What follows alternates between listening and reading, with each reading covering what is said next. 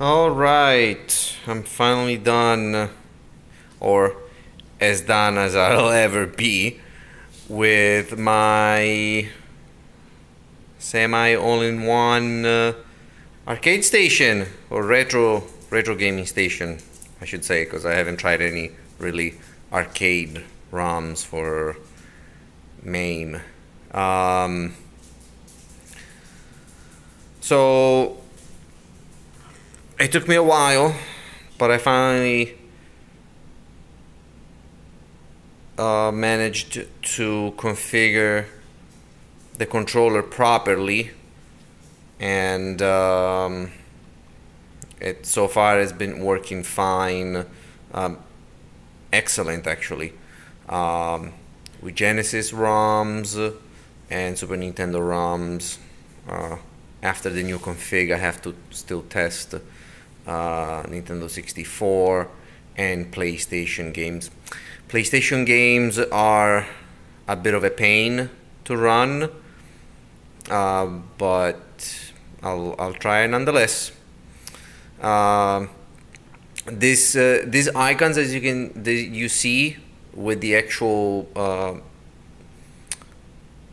icons from the consoles, it's a special. Let me see if I can remove a bit of the blur. There you go, better. It's a special. Let me see if I can find it. Setting. I think it's under menu.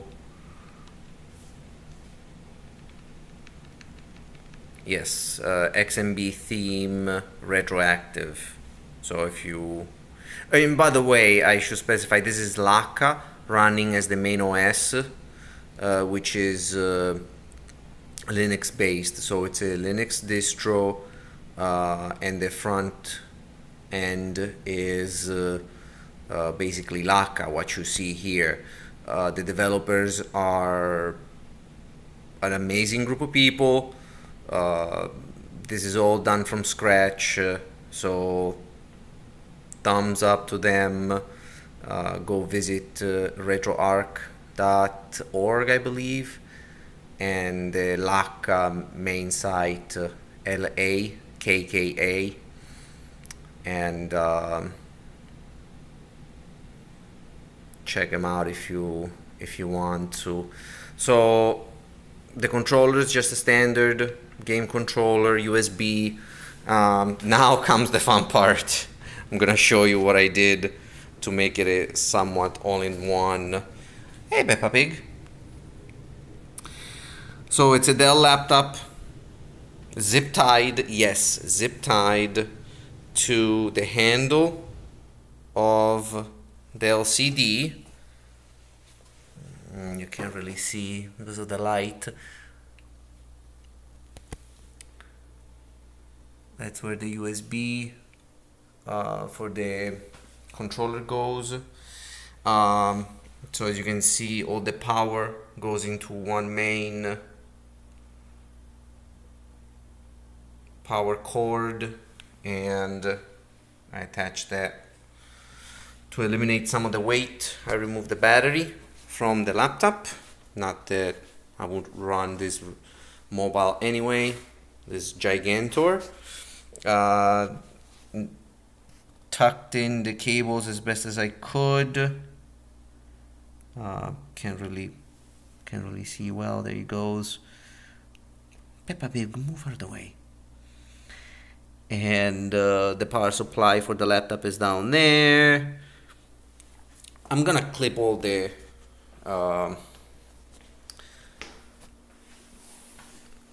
zip ties, but all in all,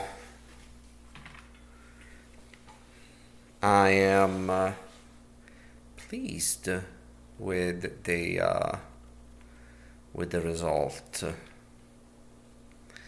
Let's see if we can go back to what I was playing before. See, I love this this emulator, which again it's Lakka.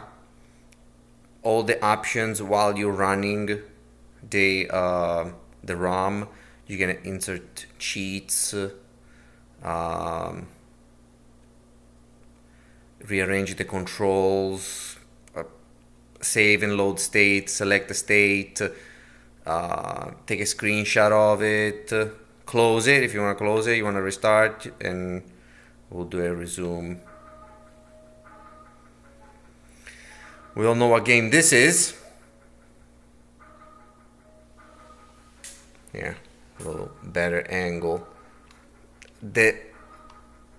Let me tell you, the emulator, the emulation has no lag so far that I could tell.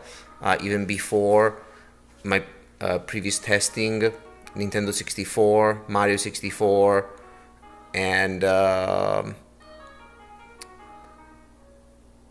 that Rampage World Tour game, they play just fine.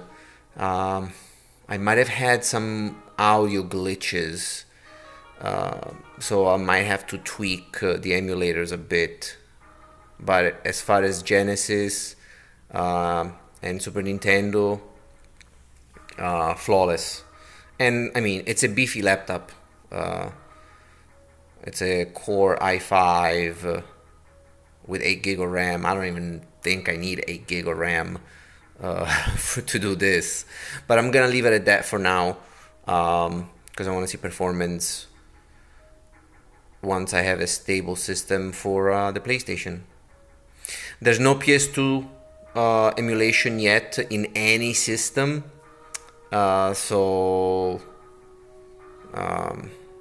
because the machine is just too powerful for emulation. But that's it.